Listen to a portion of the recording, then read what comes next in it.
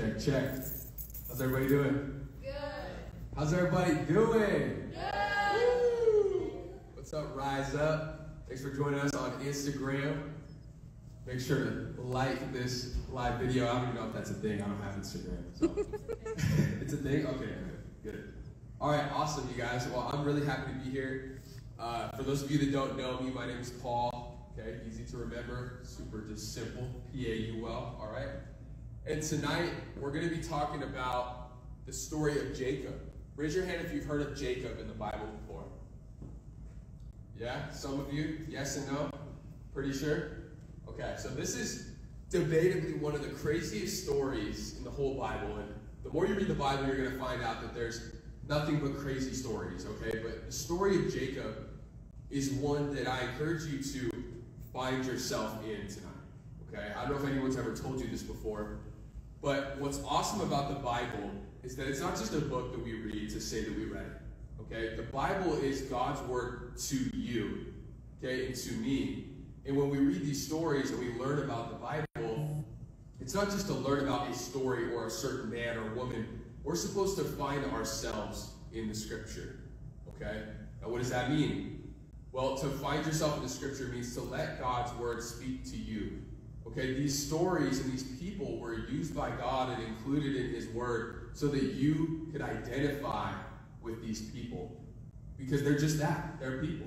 They're like me and you. They're born, they make mistakes, they're imperfect, but God uses them just like He uses us, not based on our own goodness, but on the goodness of God. Amen? So tonight we're going to talk about the story of Jacob. And here's the thing, you guys, you're going to realize this very fast. The story of Jacob is very large, okay? It's like 10 chapters. So we're not going to cover 10 chapters tonight, but what I want to do is, first of all, just break down some different things, some highlights of Jacob's life so that we can get familiar with his character and who he was and what God did with him. But then I, at the end, want to focus on a specific thing that happened to Jacob, because I feel like the Lord really wants to impress this on each of you tonight, okay? And I want to also say, just being honest, this story, what we're going to press on tonight, is one of the most heart-wrenching stories. It's one of the stories in the Bible that's affected me most in my walk of faith with the Lord. So I'm hopeful that it will do just that for you tonight as well, all right? So first, I just like to pray over what we're going to talk about, over the Scripture. I just want to pray over this night for each of you being here, okay? So just bow your heads if you will. Thank you, Father. Thank you for every single person here tonight. Thank you that they are not here by mistake. They're not here by accident. They're not here because they were forced to. Maybe they think that. But Lord, you're going to speak something tonight to these teens that is going to encourage them, that's going to light a fire on the inside of them, and you're going to teach your children tonight in the name of Jesus. So I just pray that we have good soil in our hearts to receive the Word of God, and that we all learn something tonight about our awesome, awesome God. In Jesus' name, amen. Amen. Awesome. So again, we're going to go through the story of Jacob, somewhat paraphrasing. Like I said, I can't cover 12 chapters with you guys tonight, so we're going to start at the beginning and just touch on all the most important parts of his life, and then again at the end we're going to really focus on one of those events, okay? So, does anybody know who Jacob is? Who's Jacob's dad? Anybody know? Anybody here last week? Who's Jacob's dad? Go ahead. Anybody? Oh, they weren't paying attention. Who is it? Isaac. Good job. Exactly. Good job. That's right, Isaac. So Isaac is Jacob's dad, and Abraham was Isaac's dad, right? So we're kind of breaking down the genealogy of Abraham, right? So it went Abraham and then Isaac. Now we're at Jacob, okay? So, first of all, Isaac and Rebekah are the ones who got together, and they became pregnant with twins. Okay, so Jacob was not alone. He had a twin brother. Anybody know twin brother of Jacob? His name is Esau. Okay? So there was Jacob and Esau that Isaac and Rebekah were pregnant with. Now, in the story of Jacob, when we're reading about it, it says that when Rebekah was pregnant with the twins, she could feel this like anger on the inside of her between the two boys. Like they would fight in the womb. It's kind of crazy, right? Like, she knew what was going on. She could tell that there was this high energy and this frustration between the two, okay? And it bothered her so much that she actually inquired to the Lord and wanted to know, what is this I'm sensing? Like, what is going on inside of me? So the Lord told her that there were two nations on the inside of her, and they were wrestling together, okay? So they wrestled in the womb, and God tells Rebecca that there are two nations within her, and the older will serve the younger. Okay, so Rebecca's learning things early on before she even has these boys about what's going to happen. So the younger brother is going to be over the older brother, right? Or the older brother is going to serve the younger, okay? How do you guys feel about serving your younger brother, your younger sister? Does that sound cool? Cameron Doesn't said, sound that cool, right? Cameron said it's crazy. It's crazy. That's crazy. It is crazy. Because, I'm sorry, I'm a firstborn, so I don't know what it's like to have an older sibling, but I know when I was growing up, my younger siblings, they listen to me, right? So the idea of serving a younger sibling, it sounds crazy. Well, here's what happened. So Esau is born first. And when Jacob is born, he's born second, and he's grabbing the heel of his brother Esau. Okay, so Esau comes out first, and then Jacob's literally got his arm attached to Esau as he's being born. Okay? This is actually where we get the name Jacob, because the name Jacob means heel grabber. Okay? Bro, this stuck with the first ankle. No, for real. So he got the name Jacob because he was a heel grabber. He was grabbing his brother's heel. Okay? Another meaning for Jacob is actually deceiver. Okay? That's kind of intense. Anyone want to be called a deceiver? You do? You what? Wait, no. Oh, wait, no. Yeah. What's up? Bro. Yeah. Well, I first heard the name Jacob, what you said, I thought he was a good guy. But now, after like hearing what you said, it's kind of like a bad guy. So that's what's cool about this story. All right. So listen, it starts one way and it's going to end the other way. Okay. So this is just from the very beginning. So Jacob's born. He's already grabbing his brother's heel. Right. He's kind of trifling already. Right. Okay. So that's where he got his name. Originally was Jacob, but another name for Jacob is deceiver, which is kind of not encouraging, right? But we're going to see why he was named deceiver, okay? So, Esau's born first, Jacob's born second, grabs his brother's heel, he's named Jacob, okay? So these two brothers, they're very different from each other. They grow up, okay, they're not babies anymore. Esau grows up to be a hunter. So he's got a big beard, he's tough, he's always outside, he's hunting for the family, he's cooking, bringing meals home, animals home for his family. So he's an outdoorsman, he's really tough. Now Jacob, on the other hand, is the opposite. Jacob's just a straight up mama's boy. Is he a poet? Okay? Probably. So Jacob is not like his brother Esau. He's not tough on the outside, he's not out in the mountains, he's not hunting. He's at home. In fact, the Bible says he dwelled in tents. That's exciting, right? So Jacob liked to stay home with his mama. He liked to play it safe. He wasn't out there really working too hard. He just kind of kept to himself. Okay, so very different. Two different men here. So, let's move on. So one day, Esau is out hunting. Okay? He's out hunting. He's gathering food for his family. And he comes in. He's so exhausted. He's exhausted. He's hungry. He's tired. He just wants to eat something. Okay, so he's desperate. And Jacob, he realizes this. In fact, I think he kind of planned it. Jacob saw his brother come in, super tired, desperate, hungry. And Jacob said, or actually Esau asked Jacob first, why don't you make me something to eat? Can you make me some stew? Okay, he's hungry. So Jacob, in his mind, you're going to start to learn more about Jacob. He sees that his brother has a need. He needs something from him. So now Jacob responds and says, I'll make you some stew if you give me your birthright. Anyone know what a birthright is? Average living conversation. Do you know what it is? Okay, it's not something we really have much anymore, okay, in most cultures. But in biblical times, way back in the day, like in this story, the birthright always went to the firstborn. Okay, so if you were the oldest in your family, that was a big deal. It was a very serious custom to make that you got twice as much blessing, twice as much inheritance as your little brothers and sisters. So when your family passed away, when your parents went away, all that good stuff went to you. So if you had a wealthy family, it wasn't up for grabs. You didn't split it three ways. The one with the birthright got the most blessing. Okay, so that went to Esau. He was the oldest. And Jacob knew that. So Esau came in. He's hungry. He said, brother, fix me some stew. I'm really hungry. Give me something to eat. And Jacob responds this way. He says, if you sell me your birthright, I'll give you this stew. Does that sound like a fair trade? Sounds like a big meanie. He does sound like a big meanie, huh? So does that sound fair at all? Absolutely. I mean, to get someone Absolutely.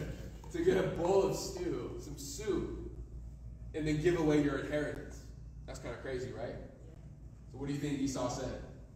No. He said, sure, bro. Give me the stew. What? He said, sure. He was hungry. He was desperate. But the Bible also says that he despised his birthright. So he didn't really value it too much, right? If you give it up just for a bowl of soup. So that's fair to say. So he sold his birthright to his brother. He didn't really think it was that big of a deal. He kind of just did it because he needed something from him. So he bowed down. He said, sure, you can have my birthright. Give me something to eat. Okay? So moving on. Some years pass after this had happened. And Isaac, you guys remember Isaac? Jacob's dad? Isaac is dying. Okay, he's on his deathbed. Well, back then, when you were on your deathbed, it's time to give a final blessing to your firstborn, the one with the birthright. Okay? So, Esau still thinks he's going to get that blessing. Obviously, he didn't take Jacob too seriously that day. So Esau is expecting to get this blessing from his dad before he passes away. Well, what Isaac says to Esau, he says, go out and fetch me some venison. Venison is nowadays typically deer, but back then it's used for different kinds of animals. So he said, go get me an animal and cook me a stew, because that's what Esau was famous for, right? So he said, go fetch me an animal and make me a stew to eat, and then I will bless you. Okay? So Esau takes off. So he goes out for the day, and he's out there doing what his father asked so that he could come back and get his blessing. Okay?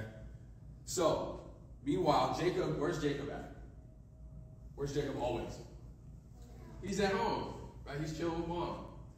So Rebecca overhears, that's his mom, overhears that Esau's going to get the blessing today. So Rebecca talks to Jacob and gives him an idea. But Jacob's got to listen. It's still his choice. So this idea is, your brother just went out in the mountains. Now Isaac, he's about to die. So he was almost blind. Pretty much he was blind. Okay, so he couldn't see very well. He was really on his last leg. So Jacob and Rebecca came up with the great idea to have Jacob pretend to be Esau, go up into his dad's deathbed, and get the blessing that is supposed to be going to Esau. Wait, is this the mom? That's Yeah. Yes. Mm-hmm. She's trifling too. She's trifling too. Yes, we're learning that, okay? So this comes from the mom, but Jacob says, okay, let's do it. So again, remember, Jacob and Esau are very different. They're even different builds. Esau was very hairy. He was masculine. He had a beard. So what Rebecca told Jacob to do was to attach goat skins to his arms. I mean, this is crazy, right? Can't make this up. So he put goat skins on his arms so that he would resemble his brother more, okay? So that it would feel like his brother when he went to his dad. So Jacob does this whole thing. He goes in there and he pretends to be his brother Esau, and he gets the blessing from Isaac. Okay, so he straight up did the deed. He stole his brother's inheritance by pretending to be him. So he was a deceiver, right? Now you kind of see why his name is Jacob, why they call him a deceiver. So he's really stepping into that.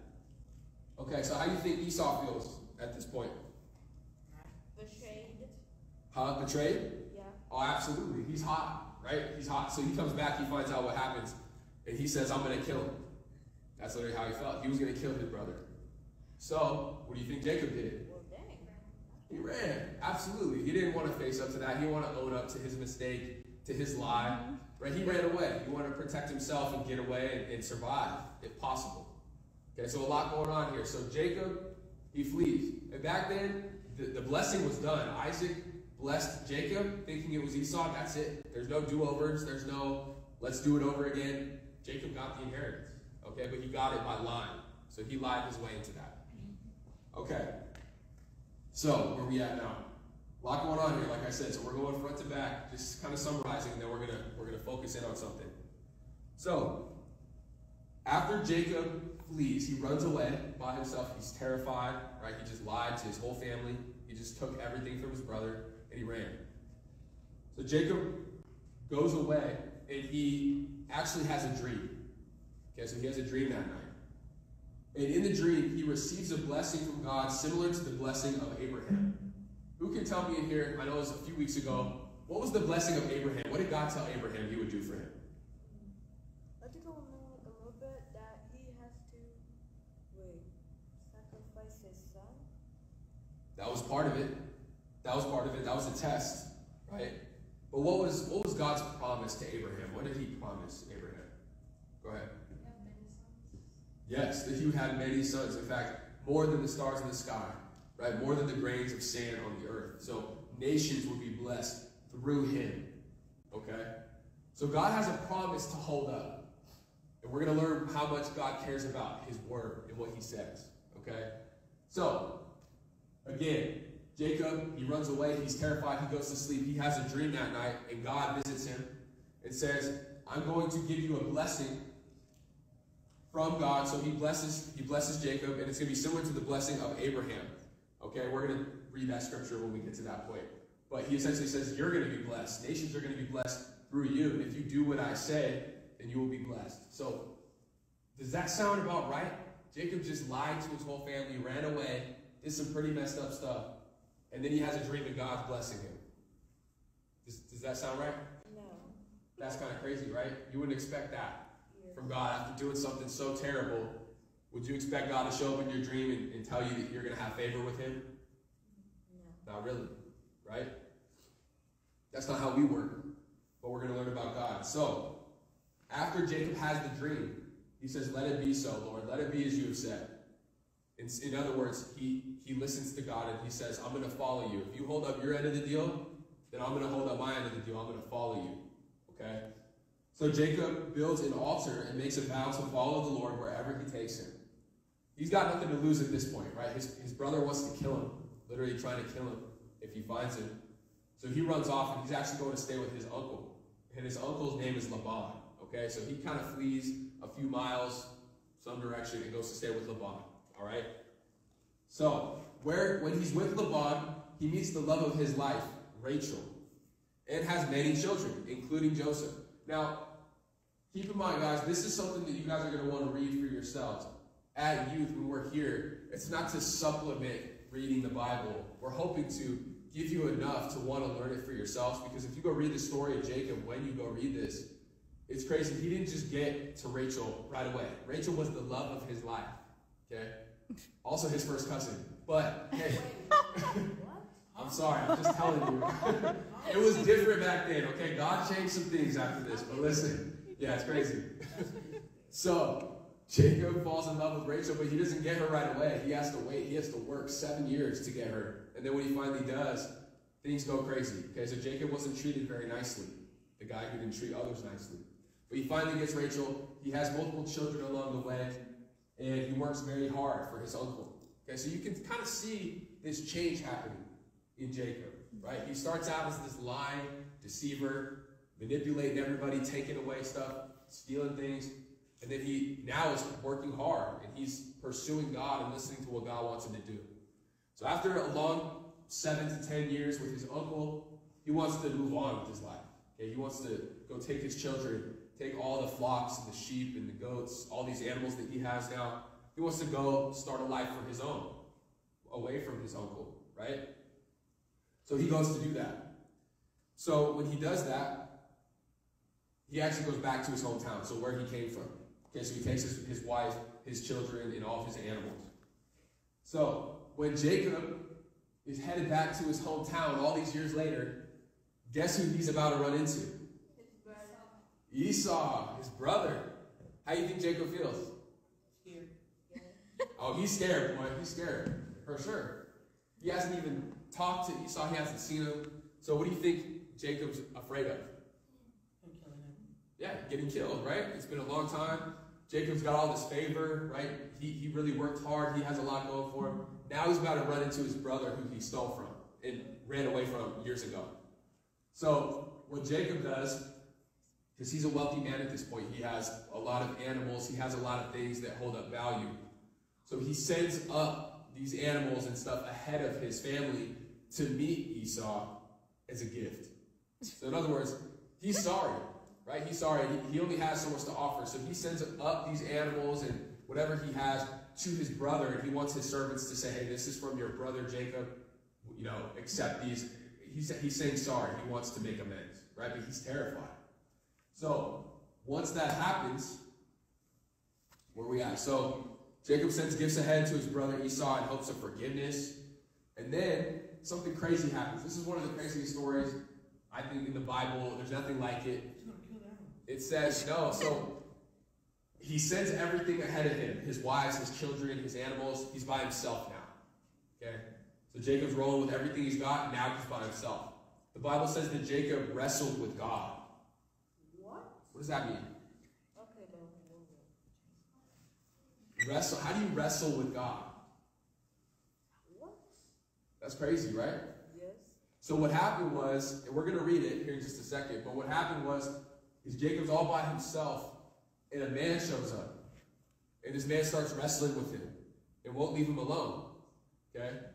And he keeps wrestling and wrestling, and finally, they wrestle all night long, and Jacob finds out that it was actually God that he was wrestling with. Do we think that God could actually come into a man's body and show up to us? Probably. He's God. Right? Do anything. Huh? Talk about getting pressed. Yeah. And he showed up. Exactly. So he didn't know it at first, but by the time they were done wrestling, he knew who he was wrestling with. It was the Lord himself. And what happened in that wrestling match is the man, who's actually God, blessed Jacob and changed his name to Israel. All right, you guys ever had a name change before? That's a pretty big deal, right? Sometimes. So his name literally went from Jacob to Israel. This man changed his name. God changed his name. Okay? And then he blessed it. So this happens. He understands that it was God, and he goes ahead to meet his brother Esau. So Esau comes over the mountain. He's got 400 troops with him. He's got a whole army with him. What do you think Esau does to Jacob? Huh? Nope. He embraced him. Esau embraces Jacob. You guys know what it means to be embraced? No. It's like to hug. I'll show him. Right? To hug, to really be connected with somebody. It's like love being connected. So his brother didn't kill him. He didn't ask him, why did you steal from me? Why did you do all this crazy stuff? He actually embraced him. And Jacob pretty much fell on his face, crying, because his brother actually was accepting his apology. And there was forgiveness there. Okay? So it's a good ending, right? It's a good ending. He didn't get shot. He didn't get shot up or knocked out by his brother. They got close again. Okay? And then Jacob returns to Bethel, where he made his original vow to God. So remember in the beginning when he had the dream and he woke up and he built the altar to God and just promised him that he would follow him? That's where Jacob ended up going back to. Okay? So what do you guys think about this story of Jacob? There's a lot of turns, right? A lot of twists. What's different from the beginning when you get to the end? What changed in Jacob? He started following God. Yeah. What about his name? Israel. Wait, there was like one country that was named Israel. Yeah. Absolutely. That was God's people, right? So he named Jacob Israel. He changed his name to Israel, and that was God's place. That's where Jesus walked, right? That's a big deal. Out of all the names he could have given Jacob, he made it Israel. So God was very fond of Jacob. What about all the things that he did? What about being a liar and a manipulator and a deceiver? Why did God have favor with him? I thought you raised your hand. Yeah. Because he's forgiving. Absolutely. Right? Does Jacob remind you guys of anybody? Myself. You don't remind me. I'm not telling people. See, what I love about Jacob is that we read a story about a man who was born into sin, just like we were, right? He did really bad stuff, just like we do. But God didn't leave him there. Right? He didn't disregard this man because he was bad, because he did bad things. In fact, didn't he do the opposite? He actually pursued this man. It was very unlovable. He didn't really deserve much, right? I mean, who wants to hang out with a deceiver? Who wants to actually give things to a liar who stole from his whole family? That doesn't seem right. We don't really like to hang out with people like that. But our God actually pursued him and changed his whole life. That's a big deal. That's what I love. Yeah, you got a question? It's kind of like being saved, like before, like you like to not bad things, like kind of bad things. Like you're kind of like you're just not, you're just like not good, okay? Yeah. And then when you get saved, because God forgives you, then you like kind of like it's like you're born again. Yeah, you are born again, right? Yes, sir. So you're one way, then you get saved, now you're different, right? Now you start doing different things, you start wanting different things. Things matter that didn't matter before. You start changing. That's what I love about Jacob, and what you guys are going to find when you read this, when you read your Bible, like I said at the beginning, is look for yourself. I always like to interpret the Bible like it's a mirror. Look for yourself in there, because these are just people. They're people just like us. Yeah, it was a long time ago, and things were different, and they were different, but things change over time, but they're still the same people that we are. And God chose them. In spite of their sin, in spite of the evil that they did, God saw something different. Okay? So, what I love about the story of Jacob is that it starts one way and it ends another. You take one man who's a certain way and you change him, now he's a different man. He's so different that he gave him a new name. So that's a big deal, right? So, I really want to focus on this transformation of Jacob, how his name was literally deceiver, and now his name is Israel. I mean, his name might as well have been evil, and now it's good. Like, that's how bad it was. That's how big of a change that he experienced. So, first of all, God chose Jacob in spite of who he was. So do you think that God chose Jacob because he qualified? No. I mean, God did choose Jacob, though, right? He showed up in the dream himself and said he was going to bless him. Then he eventually led him all the way through those years and then changed his name. So it's fair to say that God chose Jacob, right? But he looked past. He chose him in spite of his wickedness. He was obviously evil, but he still chose him. So that's what I love about that, and that's what he does to us. Because we might not look evil on the outside. We might not be doing things that other people are doing. But eventually you start to realize that there is this evil on the inside of us that we need to take care of. And that's what Jesus came to do, right? That was his job. So God chose Jacob in spite of who he was. God knew Jacob would choose him back, resulting in the fulfillment of what God promised to Abraham. So here's what I love. Remember we talked about Abraham. God made a promise. What happens when we make a promise? What does that mean? Why is that important? Huh? Speak up. You never break it. Right? I mean, if you're saying, I promise, that means that you have the intent of keeping your word, right? So God promised Abraham that there would be nations upon nations blessed through him. Well, here we have Jacob, his grandson, right? The blood continues to go, and he keeps having children. Now we're here with Jacob, and he's evil. So, can we agree that God cared about his promise to Abraham so much that he still chose Jacob?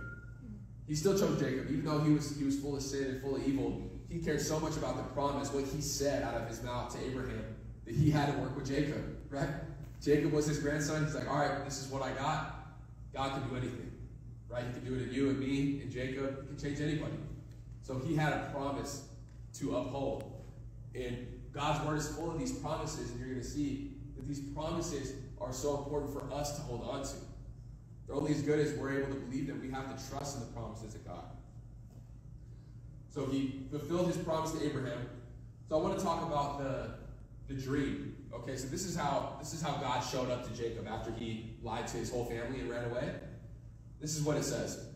So Jacob fell asleep. Okay, this is right after he ran away. And he had a dream. And here's what it says. At the top of the stairway stood the Lord. Okay, so imagine this is your dream. You're laying down sleeping, and there's a big stairway up to heaven. At the top of the stairway stood the Lord, and he said, I am the Lord, the God of your grandfather Abraham, and the God of your father Isaac. The ground you are lying on belongs to you. Jacob's like, me? Belongs to me? I I just stole from my brother. So the ground you're lying on belongs to you. I'm giving it to you and your descendants. Your descendants will be as numerous as the dust of the earth. They will spread out in all directions, to the west and the east, to the north and the south. And all the families of the earth will be blessed through you and your descendants. What's more, I'm with you. So he's not just going to give things to Jacob. He also says, I'm with you. And I will protect you wherever you go. One day I will bring you back to this land. I will not leave you until I have finished giving you everything I have promised you.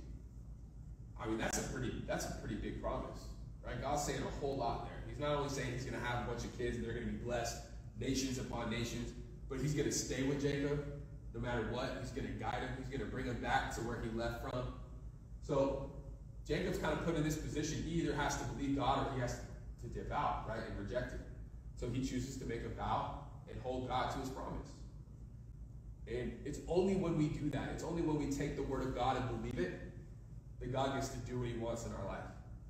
Because if we don't believe that God's going to do what he says he's going to do, and we just run the other way, what does that cost? Like, how does that benefit our relationship with the Lord if we don't believe what he says he's going to do? It causes us to go do crazy things, and now we're not operating in the ways of God, right? So that's what happened in the dream. So what I love is that God saw who Jacob would be, not for who he was. God didn't leave Jacob where he was. This is why he changed his name. So God didn't just take an imperfect man who was full of sin and evil and just stole from his family and leave him that way, did he? He took him and he was one way, but he said, I have a plan for you. And this is what he does for all of us. He doesn't just take you where you are right now and say, all right, I'll take you and you can be my child and we're going to do this thing and you're going to stay the same. You're going to suffer your whole life and you're going to go through the things that you go through. No, he says, I'm going to take you the way that you are, exactly how you are. And I'm going to take you for a ride, and you're going to be different by the end of it. That's his purpose. That's his plan for all of us. He shows up one way, but he takes us into a different place. He makes us different, just like he did with Jacob, right? Okay, so when Jacob wrestles with God, I want to read the scripture, what it says about this encounter he had with God himself. And what does it mean? I mean, I'll be honest, when I read in the Bible that Jacob wrestled with a man and it turned out he was God, that's kind of crazy, right? Like, what does that even mean? How do you wrestle with a man when it's God? Why did he wrestle? What is that? Why is that important, right? Well, let's read what the scripture says. So during the night, so this is just before Jacob saw his brother, right? He knew he was about to see his brother. How do you think Jacob was feeling? He was afraid, right? So, like I said, I want you guys to picture this as you. Apply Jacob's life to your own life when you're afraid, when you're about to do something that scares you, when you're not feeling too hot. So this is Jacob. This is what happened. So during the night, Jacob got up and took his 2 wives, his 2 servant wives, and his 11 sons. He had a lot of family, right? 2 wives, 2 servant wives, and 11 sons. And crossed the Jabbok River with them. After taking them to the other side, he sent over all his possessions. So all his family, all his possessions. This left Jacob all alone in the camp. And a man came and wrestled with him until the dawn began to break. When the man saw that he would not win the match, he touched Jacob's hip and wrenched it out of its socket. I think that felt. So wait a second. So God and Jacob are wrestling, and God grabs Jacob by the hip and breaks his hip. That's kind of crazy, right? Like, what does that mean, right? Why would God break his hip? Why are they wrestling? What's going on? So let's keep reading. So, let's see here. When the man saw, okay, so his hip broke. When the man saw that he would not win the match, he touched Jacob's hip and wrenched it out of its socket. Then the man said, let me go, for the dawn is breaking. But Jacob said, I will not let you go unless you bless me. What is your name? The man asked. He replied, Jacob. Your name will no longer be Jacob. From now on, you'll be called Israel, because you have fought with God and with men and have won. Please tell me your name, Jacob said. Why do you want to know my name? The man replied. Then he blessed Jacob there. Jacob named the place Peniel, which means face of God. For he said, I have seen God face to face, yet my life has been spared. So, what do we think is going on here? Why do we think, if this is God, which it is, if he's wrestling with Jacob, Why did he ask what his name was? Oh, I Go know. to a first-hand Bible. Sure. What else? So he can change his name. So he can change it? Yeah. Okay, yeah, for sure. Now, if we're looking back at the story, who else asked for Jacob's name? Remember at the beginning? So remember when he stole the birthright from Esau? Oh, I thought Jacob asked God what his name was. No, God asked Jacob, what is your name? Because Jacob was fighting and God was like, let me go. It's almost daybreak, like go with me. And Jacob said, I'm not going to let you go until you bless me. And then God said, what is your name? And he said, Jacob. So back to the beginning, there's a significance here. Remember when Jacob stole the birthright from Esau? Isaac, his dad, reached out his hand and felt the hairy arms. And he said, what is your name? And Jacob said, my name is Esau. Remember? He lied. So that's why he got blessed. Because he said, my name is Esau. So he lied, pretended to be his brother, and then his dad blessed him. So now you fast forward to the end. Jacob's wrestling with the Lord, and the Lord says, what is your name? And Jacob finally says, my name is Jacob. So there's a significance here. And this is really important for each of you. And I've had this in my own walk, in my own life. Sometimes we're not really straight up with God. Raise your hand if you've ever not been straight up with God. Like, not totally. Like, kind of, but not really. Okay, so that was Jacob. That's what he did his whole life. He ran from God. He lied to everybody. But now he's face to face. He's wrestling with God, and he gets asked a question. Now it's time to be honest. So what's important here is being straight up with God. Instead of lying and saying, oh, I'm Esau, like he did before, you know, how he's used to doing. He said, my name is Jacob. And it was after he was honest with God, full of pain, full of fear, about to probably get killed by his brother. He was real with God about where he was, and then the blessing came. Because sometimes we don't realize God wants to bless who we really are, not who we pretend to be. And Jacob was really good at pretending to be someone that he wasn't. Right? Are we kind of picking that up? He was constantly putting on a face or a different name, pretending he was someone that he wasn't. We ever done that before? Yeah.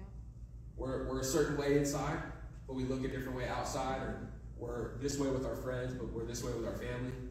So I believe there's power behind this story because we all wrestle with God. He wrestles with all of us. And what God is saying, what the word is saying is that if you want the blessing, who wants to be blessed? I mean, for real, who wants to be blessed? Everything you do, your whole family. Health, wealth, salvation, peace, joy. Who wants that? Everybody, right? Well, sometimes God's asking you, what is your name? Or what are you going through? How do you feel? What's really going on? And we're telling him something that's not totally true. So God can only work with what we give him. Amen? Amen. So when he asks us, what is your name? We better get real, because there's a blessing. He wants us to be honest with him, not so he can stricken us, not so he can beat us, so he can bless us. But if we don't tell God what's going on, how's he going to bless us? He's waiting for us to respond, right? So when you're praying tonight, when you're at home, when you're at school this week, this upcoming week, whatever it is, and you're battling things inside, God doesn't want the pretty stuff. He wants everything else. He wants everything else that you're going through that your parents don't know about. You won't tell your friends because they'll just judge you and leave you. You don't even tell your pastors because, like, what if they don't understand? God wants all of that. He wants the truth so that he can bless you where you're really at. Because if we pretend to be over here, but we're actually not, we're over here, how's God going to work with that? He's going to try and bless you when you're not even over here. Amen? And I can tell you guys right now, and I hope this lands somewhere. I hope that you guys hear what I'm saying. The most I've ever received from the Lord, when I really found change, when I really found peace, when I really found God doing something in my life, finally, it wasn't until I got real. It wasn't until I got real with God. Because he knows you. He made you. He's your father. He knows everything. He knows every thought you have. He knows how you feel on the inside. He knows everything that's happened to you. But for some reason, sometimes we approach him differently, like he doesn't really know the whole picture. Or we can't really tell him the whole thing. So what I can tell you from experience, and this is biblical, is that there's breakthrough, there's blessing when you can get honest with the Lord. When you can tell him really what's going on with you. Because he's your father. He wants to take care of you. He wants to help you where you're at. But you got to tell him where you're at. And you got to be real with where you're at. Amen?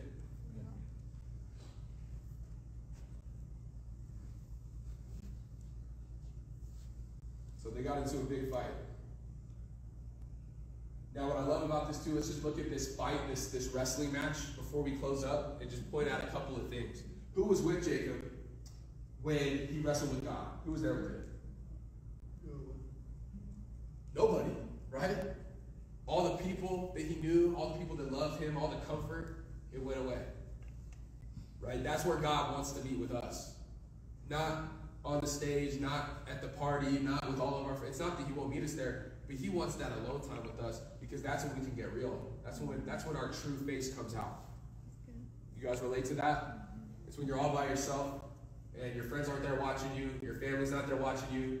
That's when you're most vulnerable. That's when what's really going on comes to the surface. That's where he wants to wrestle with you. That's where he wants to bless you. God wants to wrestle with you because he wants to give something to you. He wants to bless you. Okay? So oftentimes it's when we pull away from the crowd where we have that intimacy with the Lord. So, the sun was rising. Okay, this is important. So after that story, at the very end of the fight, he got his name changed. He got blessed, right? The sun was rising as Jacob left Peniel, and he was limping because of the injury to his hip. All right? So remember, God broke his hip? Real generous. Wasn't that nice? So God broke his hip, so he really hurt him. All right? So I want you to hear me right now. When we limp, okay? When we limp, we lean. I need a volunteer. Someone raise their hand. All right, come on. Okay, come here. So I'm Jacob, right? And I just got tore up by the Lord. My hip is broken. Okay, so come over. Actually, you can stay right there. Yeah, come right here. Come right here. So I'm Jacob. My hip's broken, so I'm limping now. Come here. I need some help. Give me your arm. Okay? If I'm going to keep going, if I'm going to walk, I'm going to need some help. Right? Fair enough? So let's walk a few steps. This is going to be me. Right? Am I putting pressure on you? Are you helping me? Help me out, bro. My hip's broken. Help me out. Right? Okay. So sit down. I wanted you to see that because that's Jacob. He was tore up. His hip was broken. And it said that he left that place with a limp. In fact, a lot of people say that Jacob lived the rest of his life. Why is that important? So, when I'm limping, I'm leaning on something. I need someone's help. Okay? Who do you think Jacob was leaning on the rest of his life? The Lord. Amen? The Lord. He got his hip broken, and now he wasn't leaning on his lies. He wasn't leaning on his manipulation. Like, Jacob was a salesman. He was super good, right? He could lie his way through situations. He wasn't leaning on that anymore. He had a limp. And I think that the significance of the limp is his new direction, how he had to lean on the Father in a way that he didn't before. So he had to put all his pressure, right? All of his uncertainty, all of his fears, all of his insecurities. He had to put that on the Lord because that's who broke his hip, right? And you guys are going to understand this. I'm sure some of you already do. Sometimes we don't actually get blessed until we get broken. Just like Jacob. A lot of times in my life, it's at my lowest broken moments where I come out more blessed than I've ever been. Because guess what? If I'm doing pretty good in my own mind, and I'm successful and things are going my way, you think I'm praying? You think I feel like I need God? Not as much. Right? I mean, when do you guys seem to pray the most? When do you seem to think about God the most? When you have a need, right? When something's not going right. So that's by design, because we're designed to need our Father. We're designed to need his guidance and to lean on him. And the truth is that we're all broken. It's not just Jacob and his broken hip. We're all born broken. But as soon as we can realize that brokenness, the sooner we can lean on the Father and get the help that we're designed to get from him. So, remember that. It's in our brokenness that the Lord blesses us. Now, I'm not saying go pursue brokenness, go hurt yourself, like go look for pain. That's not what it is. But all of us carry different types of pain. And when we take that pain to God, we give him something that he can work with. If you just go to God and pretend like everything's okay, and you're not disappointed with anything, and you're not struggling with anything, you don't need anything, what are you able to receive from the Lord? Like if you come to me and I have so much to give you, but you come to me and say, well, I actually don't need anything, what can I give you? But when you come to the Lord with your brokenness and your need, he's able to bless you. He's able to give things to you. And that's what he wants to do. Amen? So, we got to get broken before we get blessed.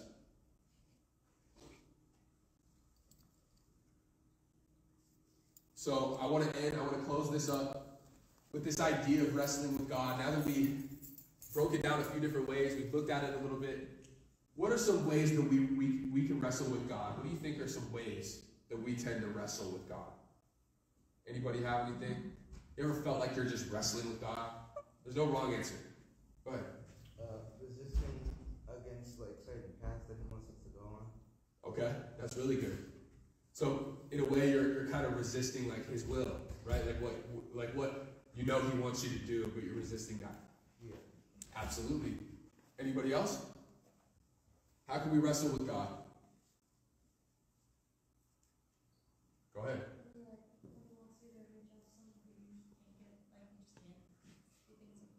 Absolutely. Yep. So when you feel like an inclination maybe in the spirit that you should check on somebody, but you don't do it, so bless you.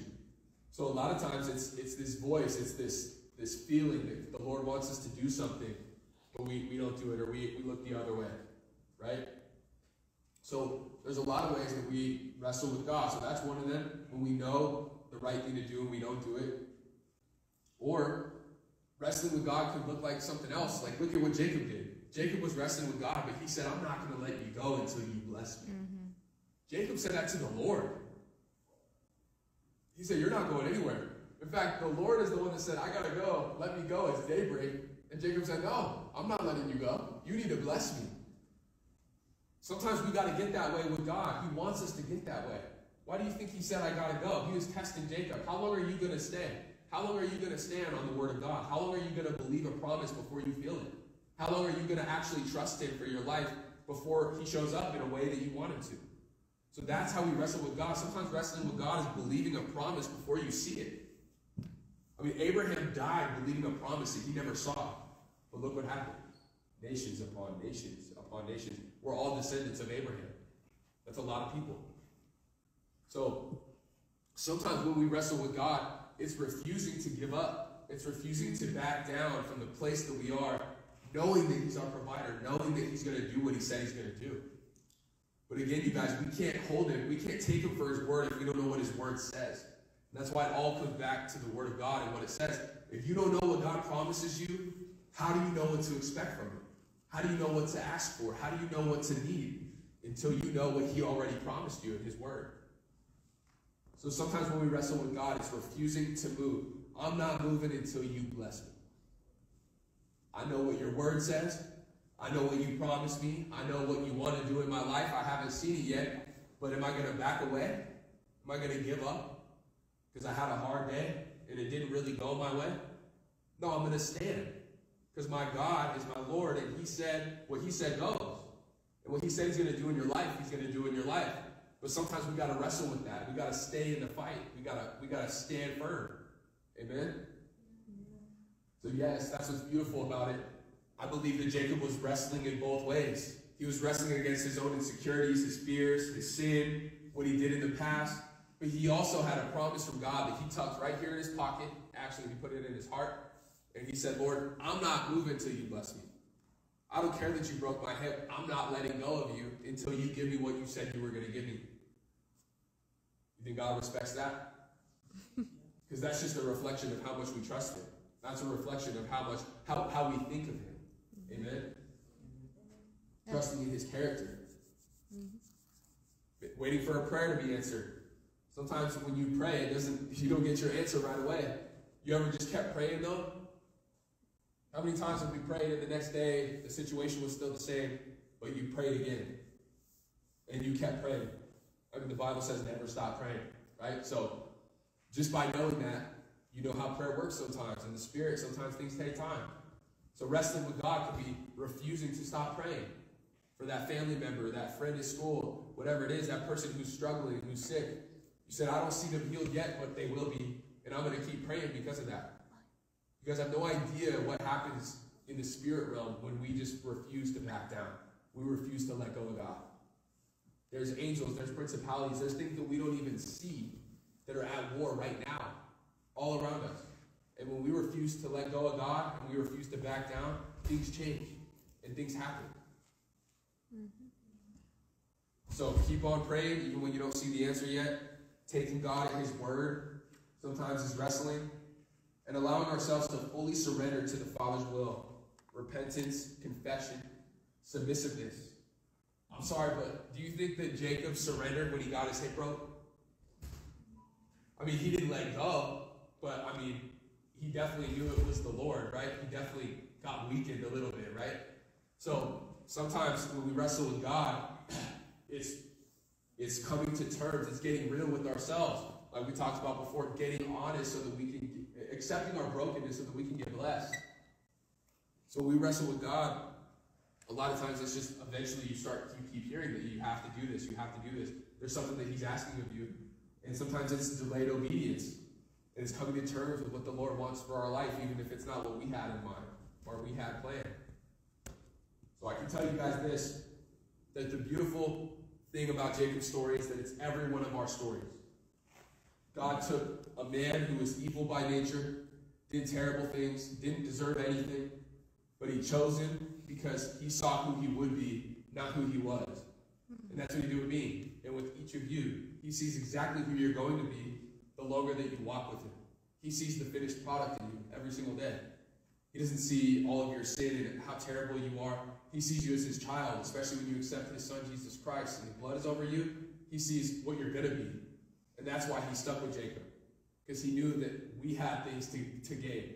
Heaven had things to gain from Jacob's transformation to Israel. So understand this and take this home. As you read this story, read it like it's your own autobiography or biography, whatever the right term is. Read it as if it's a story about you, because it is. That's why it's there. It's not just to learn about some guy named Jacob. It's about what does God want to do with me? Even though I mess up, even though I do bad things, even though I made mistakes, the Lord still chose you. And He wants to do things in your life and change your name and make you a completely different creature. When you accept Jesus Christ, you die and you literally become a new person. That's incredible. That's crazy. So that's literally what happened to Jacob. And then that was a shadow of things to come. Jacob was one way, and his whole name got switched, and now he's a literally new person.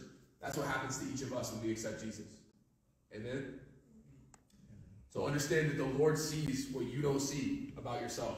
And what I want you guys to go home and do, and when we worship tonight, when God asked Jacob what his name was, and he said Jacob, right?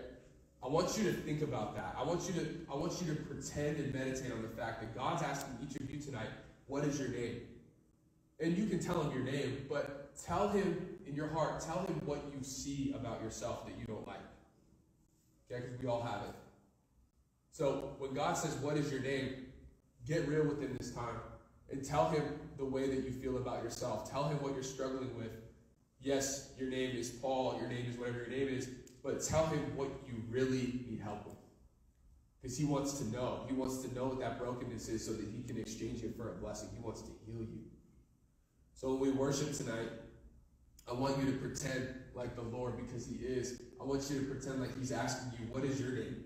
What is your addiction? What is your depression? What is your sadness? What is it that keeps you heavy? What is it that keeps you up at night? What is it that hurts you and makes you angry? Tell Him what it is. He can take it. Trust me. He can take it. If He can deal with Jacob, anybody ever stolen their sibling's birthright? No? We're all good then, right? KK, I think did. Just kidding. So, understand that the Lord is not afraid of your sin. He's not afraid of your brokenness. So get real with Him. Let Him see the broken parts of you. Tell Him what your name is. Tell Him the thing that you see about yourself that you don't want to see anymore. And let Him give you a different name. Amen? All right, let's pray. Pastor KK is going to put on a worship song. We're going to meditate with the Lord. So, Father God, I thank You for this generation of children that come from heaven, Lord. I thank you that every person here was designed by you and called by you to destroy hell. What better thing can we do every day than make the devil mad and destroy hell for a living? So I pray, Lord, that these kids bury the word of God in their heart. I pray that they receive encouragement tonight, Lord. I pray that they get real with you during worship. And I pray that they continue to become the children that you designed them to be. I pray that you continue to stoke the fire on the inside of them, Lord, so that they can be a bright light in every dark place that they go. Because you send the light where it's dark. So the point of being bright and filled with light is so that we can go to dark places and make them not dark anymore. In Jesus' name. So I thank you for equipping us, Lord. Thank you for your word. Thank you for blessing these children, each and every one of them, in the name of Jesus. Amen. Amen. Amen. Thanks, guys. Thanks, Instagram. Love you guys. Bye.